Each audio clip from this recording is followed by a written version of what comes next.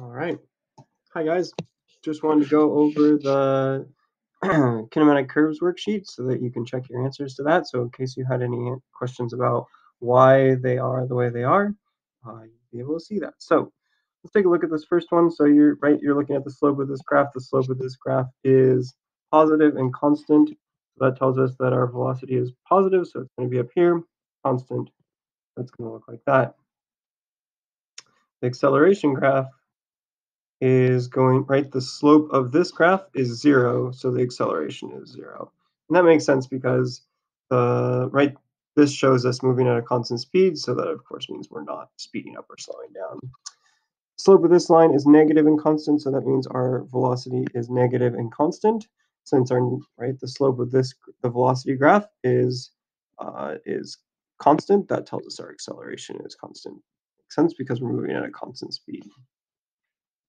For these curved ones, you have to break it into pieces. So you're going to have, the very beginning is very flat. So that tells me my velocity is 0. It then gets steeper and more positive. So that means I'm going to end up with a velocity up here. So, my velocity graph is going to look like that. Remember, your velocity graphs are always straight lines, right? So they're either linear or horizontal. So because, this is steep and positive. Slope of this velocity graph right here is positive and constant, so that's going to be a positive and constant acceleration because we are speeding up in the positive direction. The next one starts out with a very flat graph, so that tells us that our velocity is going to start at 0 again, but it ends negative and very steep negative, so that's going to end up down here. So that's going to I can do better than that. It's going to end up with a linear line that looks like that. The slope of this line is negative and constant, so the acceleration would be negative and constant.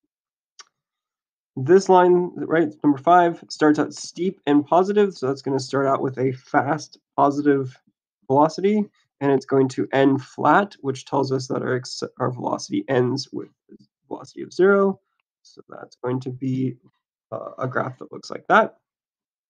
Slope of this velocity graph is negative and constant, so that tells me my acceleration is negative and constant. That's because I'm traveling in the positive direction but slowing down, right? The slope is positive, meaning I'm going in the positive direction, but because I'm slowing down, my acceleration is opposite of that. It's in the negative direction. So, all right, number 6, we start out not moving at all, so that means our velocity is 0 because slope of this line is 0. Slope of this line is 0 as well, so acceleration is 0.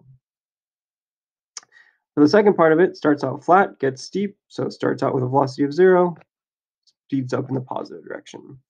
Slope of the velocity graph here is positive and constant, so that's an acceleration that is positive and constant. Number 7 starts out flat and then gets steeper in the positive direction, so that's going to look like this. And then it's just going to hold that velocity, right? Whatever the slope is right before the dotted line, it just keeps that slope. So whatever the velocity is right before that line, it just keeps that velocity. Slope of the beginning part of number set, the slope of this velocity graph right here is positive and constant, so that's going to be a positive and constant acceleration. Slope of the second part is 0, so acceleration is 0. Number 8, the beginning part has its slope is positive and constant, so that's going to be a positive constant velocity. And then, it takes whatever that velocity is, it's going to end up at 0, so then it's going to slow down to 0. The slope of the first part of the velocity graph is 0, so acceleration is 0 because we're moving at a constant speed. Slope of the velocity graph here is negative and constant, so negative and constant. Number 9, first part is negative and constant slope here, so negative and constant acceleration. It then gets steeper, more negative, right? So that means my velocity goes faster, but negative. So slope of the first part is 0, so acceleration is 0. Slope of the second part is negative and constant, so negative and constant acceleration. Starts out flat and then gets steeper for number 10. So it starts out with a 0 velocity and then speeds up. Then it flattens back out to 0 again. So it's going to look like that. Slope of the first half of the velocity graph is positive and constant. Slope of the second half of this velocity graph is negative. So negative. Moving along. Now we're going to try to work backwards. Okay, so we got to think about this a little bit differently.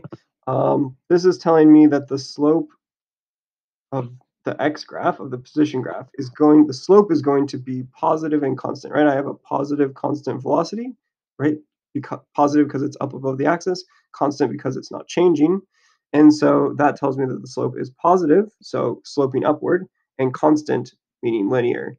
I can start my graph anywhere I want. So I could start it there. That makes the most sense. But I also could have drawn something like that. That would have been just as fine. So you don't know where it starts. You get to kind of choose. So for those of you in calculus, it's the plus c of an integral. But for those of you not in calculus, you can start it wherever you want. Slope of the velocity graph is 0, so acceleration graph is 0. For this one, my velocity starts at 0. So that means it's going to start really flat, and then it's going to get steeper in the positive direction. So it's going to start really flat, and then it's going to get steeper. So you're going to end up with a parabola. Slope of this velocity graph is positive and constant, so acceleration graph is going to look like that.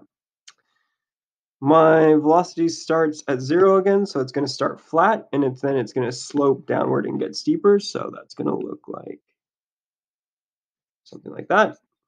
Okay, that's better. Slope of this velocity graph is negative and constant, so negative and constant acceleration.